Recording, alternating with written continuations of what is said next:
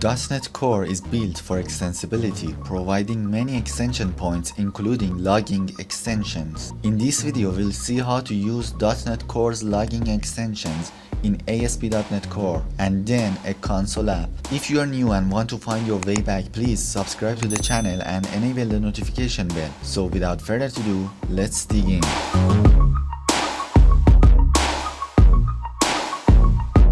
Let's start with creating a new project. Search for ASP.NET Core and you will see many templates here. It doesn't matter which one you choose, everything is going to be the same. I'll choose ASP.NET Core Web API because it's the simplest one.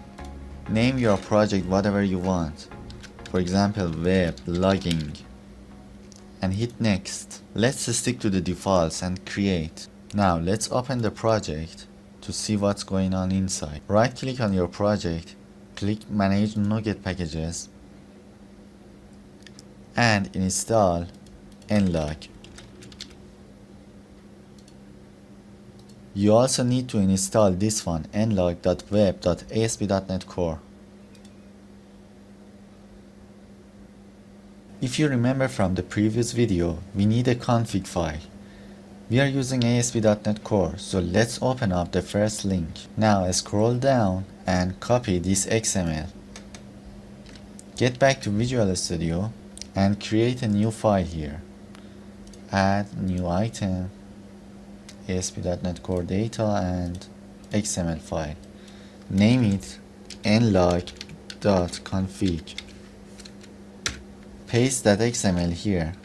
Right click on the file, click Properties, and in the Copy to Output directory, click Copy Always. We talked about these configurations in the previous video, but this one is new. This way we can add assemblies that contain custom layout renderer. So if you write your own custom layout renderers, you should specify the assembly here. There are a few targets defined here and a few rules here. So if you scroll a little bit here, you see new layout renderers added here. ASP.NET request URL, ASP.NET MVC action, call site, ASP.NET request posted body, and etc. There are many other layout renderers, so let's check them out. So if you click all targets, layouts and layout renderers, you will see a list of all of them. So we have talked about these targets, file and console, but there are also mail, colored console, MongoDB database and many others. As you can see, there are a lot of them here. There are also layouts and layout renderers here. We'll talk about layouts in another video. In layout renderers, you'll see a lot of layout renderers that we haven't talked about. We talked about level, message, exception and many others, but there are a lot of others that you can play with. Now let's just talk about the ASP.NET ones. If you scroll down here, you will see many ASP.NET Core layout renderers. So you can get the cookies, you can get the form, headers, host, IP, and anything that you want from these. If you have watched the first video about logging best practices, the most important one is this one, ASP.NET Trace Identifier. So let's copy this one and let's paste it somewhere here. For example, after the level, and let's copy this to other one here. So trace identifier is just an ID for each request. So if multiple users are using your website, using this trace identifier, you can distinguish between the logs of those users. But if you don't have this on your logs, you will be lost inside your logs. Now it's time for the final touch. Let's get back to this README file and let's open up again this one and scroll down here. Let's copy all of this, get back to Visual Studio and let's go to program.cs and paste it here. Now add the namespace using nlog.web and everything works.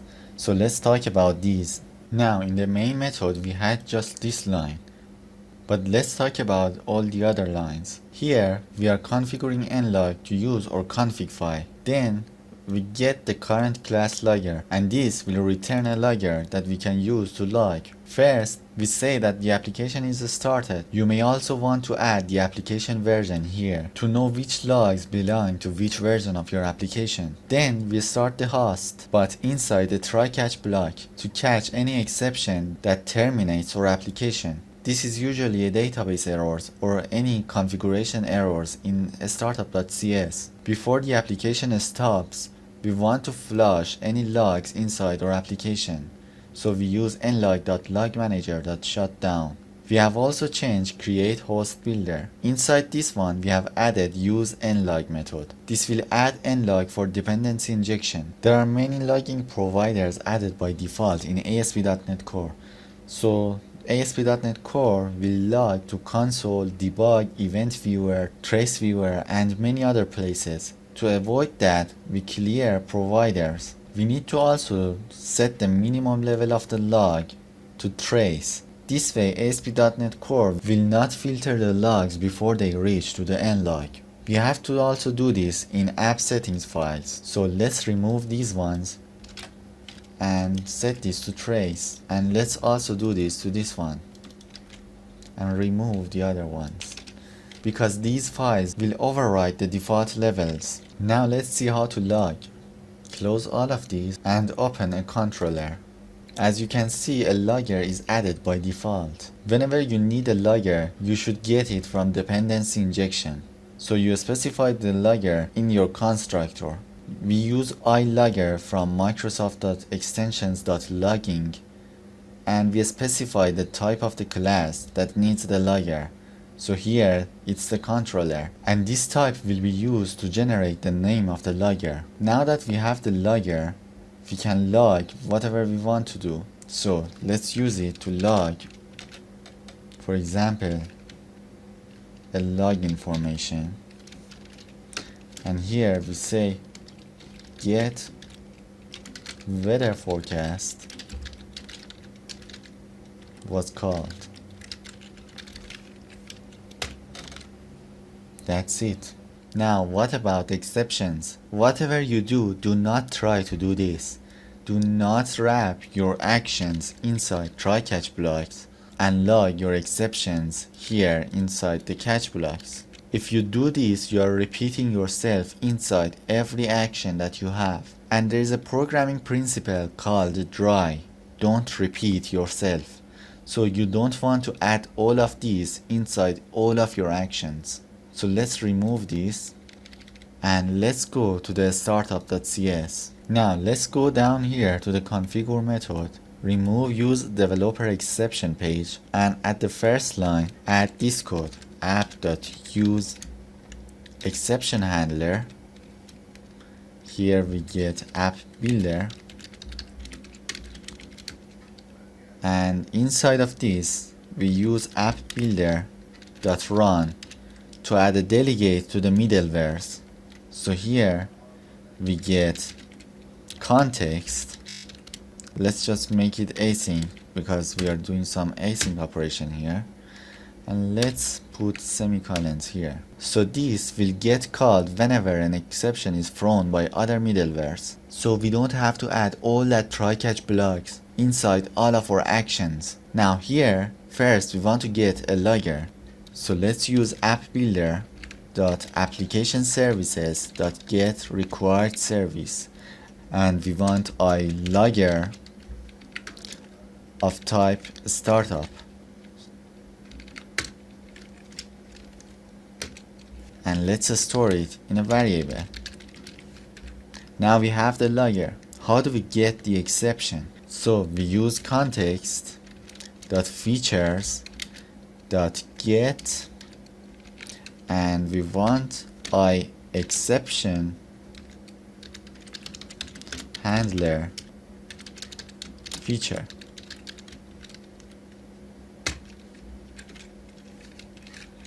Now we have the feature which provides the exception. Now we check if feature.error is not null. We log the error use logger.log error. We pass the exception and we say any message that we want.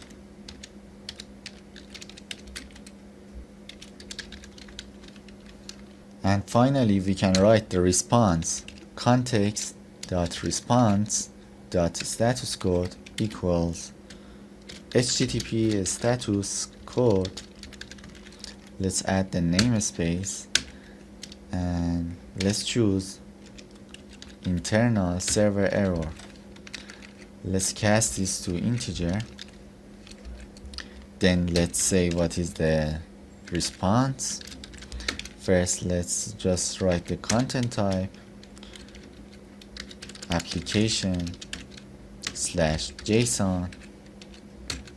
Then here we use context.response.write async.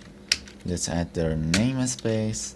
Let's use system.text.json.json serializer and serialize this. We add an anonymous type. We say error, something went wrong. You can add the detail here if you want to. For example, feature.error.message and use await here.